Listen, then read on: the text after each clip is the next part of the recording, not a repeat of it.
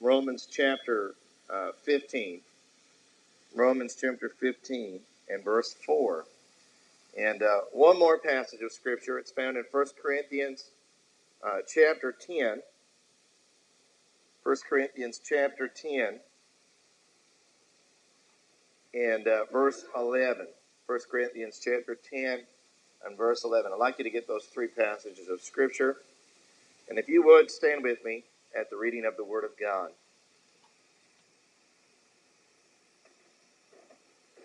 John chapter 4, starting in verse 9, the Bible said, Then saith the woman of Samaria unto him, How is it that thou, being a Jew, askest drink of me, which am a woman of Samaria? For the Jews have no dealings with the Samaritans.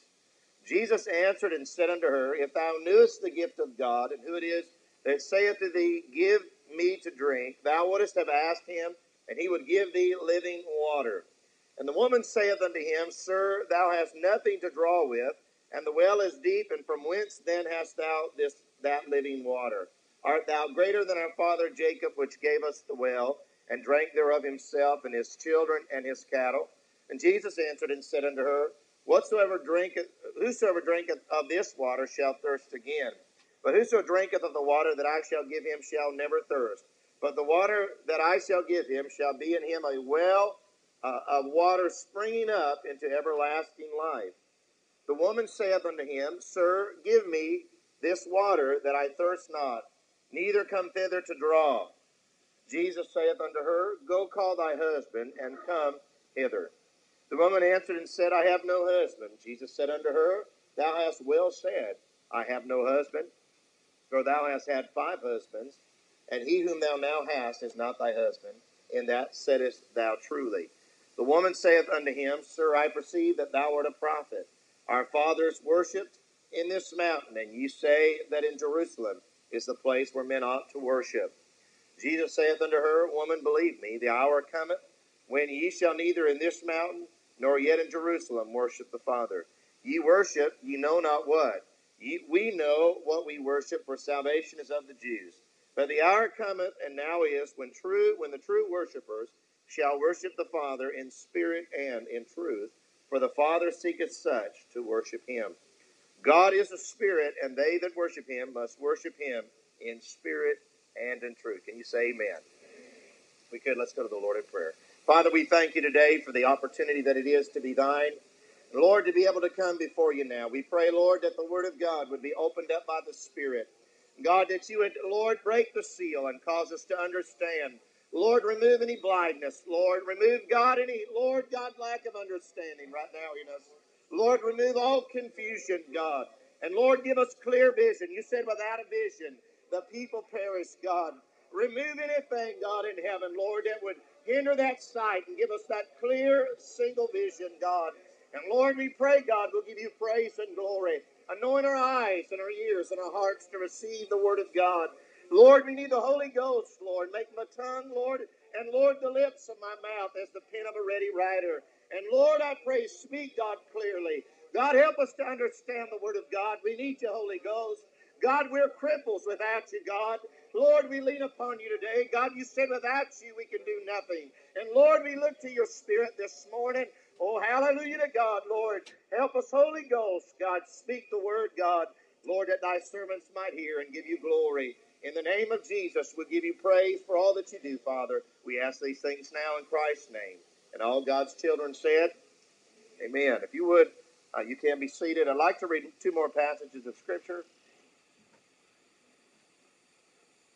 So keep your fingers where I told you. But you have to notice something here, that Jesus went about 60 miles outside of the regular route, that he went a route that normal Jews did not go through. They did not walk this route. But Jesus was willing to walk this route out of his way to make a trip to this little lady.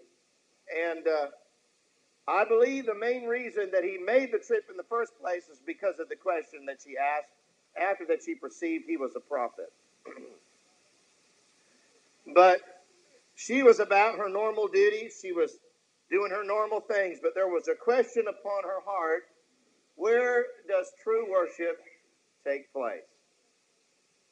She had questions because of her upbringing, and she had ideas and ideologies that had been placed and had been taught to her from her upbringing, from her family and friends and the people that she had grown up with, from the Samaritan people.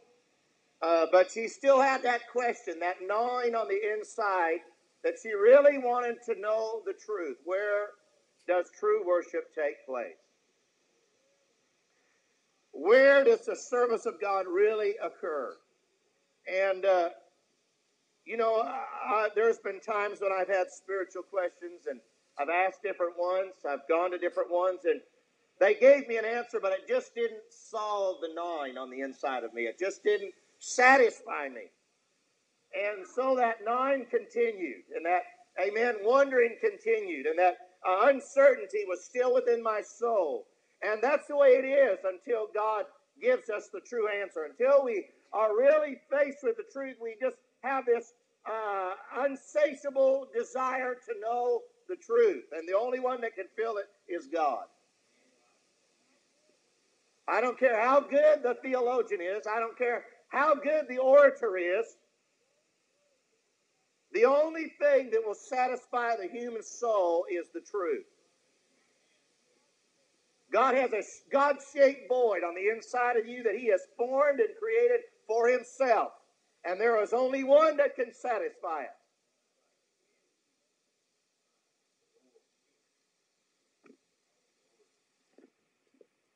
Thank you, Holy Ghost. Now, real quickly, I wasn't planning on going this deep into the Scripture, but I feel like the Holy Ghost wants me to give a little history. The Samaritans were not like Jews. What had taken place is they replaced the Israelites. The Israelites, after that, the two kingdoms were divided. When Jeroboam took the 10 kingdoms and Rehoboam took the 2 kingdoms, when Israel was carried away because of idolatry and because of their lack of rigidity to the Word of God, they left their inheritance and they were carried away by the Assyrians. And later, of course, the Babylonians came and carried away Judah because of their lack of adherence to the covenant and yielding their wills to God. Amen. But they began to also lose sight of who God was. Amen. And of what God had given them there at Sinai. And what had taken place is that after that the Jews or the Israelites moved out, that those 10 tribes were taken out, they had to replace that area. And so some of the Assyrians and some of the other nations moved into that area. And that's exactly what takes place. Anytime someone moves out, someone else moves in. And the people that moved in were from other nations, and they didn't know the God of Israel. And the Bible said, amen, that God began to send lions among them because they did not know the God of the land. And so they inquired, amen, of the king, amen, that had conquered that land, and they asked them to send them a priest that would come and tell them the truth and tell them about the God of the land. They didn't believe that He was the God of all the earth, but the God of that area. And so they came, and the Samaritans' religion, amen, was formed from that priest. He came and he taught them about the God of Israel. But, amen, he did not teach them that there was, amen, that God desired worship, and only Him were they to worship. Amen. And so the Scripture says they went to the synagogues and they feared the Lord and they served their own gods. That's a whole other message. But the Samaritans were a mixture. They were a mixture of Jews and Israelites they were half-breeds. Amen. They were not the pure thing, but they were a mixture, amen, of the cultures of the world and the culture of the Jews. And so they had a mixed drink, you might say, religion. And that'll preach. Amen, because that's what we got today. Amen. You can go out here in this world, and somebody preaches it this way, and somebody preaches it that way. Amen. And it sounds right, it seems right, amen, but it doesn't line up with the true Scriptures. And this Samaritan woman was not satisfied with her physicians. She was not satisfied with her theologians and with her teachers of religion. And so she had this desire on the inside. And as she made that journey, Jesus knew it. Amen. I believe as he woke up and talked with the Father that morning, God told him to make that journey across the desert. And as he went and he sat down by that well, his disciples were wondering, why in the world are you sitting down at this well? This is where Samaritans come. And that woman came, and as she began to draw water, Jesus began to converse with her. And the disciples were wondering, why in the world is he conversing with this woman? We can see what kind of woman she is. She don't look anything like a Jew. But Jesus knew her inner desire. Thank God, God knows our inner desires. He knows what we really need. And he knows what we really want. And he looked past all of that outside and saw her need. And the question was made, Jesus began to speak to her and told her, they began to converse about the well. And Jesus used that natural subject to talk about a spiritual matter. Amen? He used something very natural to teach us a spiritual application. Amen? The things of this world cannot satisfy us. As much, amen, as we feel like they'll satisfy us for the moment, in the long run, amen, after that we partake, they will leave us thirsty, amen, and we will need something else to satisfy us. But Jesus went on and said, I've got something that will satisfy you, and you'll never thirst again. You'll never have a question whether or not it's right. You'll never have a question whether or not, amen, it's settled in your soul. Amen, if it's really right or if it's really not. If it's truth or error, you'll know, hallelujah to God, beyond a shadow of a doubt, what is right. Woo, I feel the Holy Ghost. Praise God. Thank you, Holy Ghost. Woo! Hallelujah to God. And she said, you give me I want some of that water. I don't ever have to come to this well again. She was not quite understanding. She thought it was going to be a natural fix. But Jesus didn't want to fix her natural. He wanted to fix her supernatural. David said, fix my heart, oh God, hallelujah. And that's where we need the fixing, is on the inside, amen. You can fix the outside all you want. You can change the clothes, you can change the